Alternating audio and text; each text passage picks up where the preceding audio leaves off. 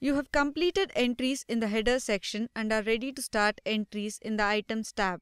In this tab, you can enter or view information related to line number, item number, supplier item, description, PIUOM, quantity. Click the Add Row icon. To add an item, click the Search icon. The pop-up appears and shows a list of available items. Select an item. Alternatively, if you know the item code, you can enter the same. Remember, this item must be present in the master. You can also see that the description is filled upon selecting the item. View Item Details shows details about the item as per the master.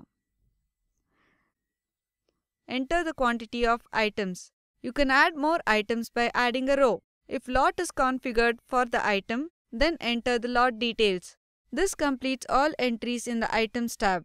You can now post the purchase invoice document. After posting, the document is sent to the next level user for completing the transaction. You have now created a purchase invoice document.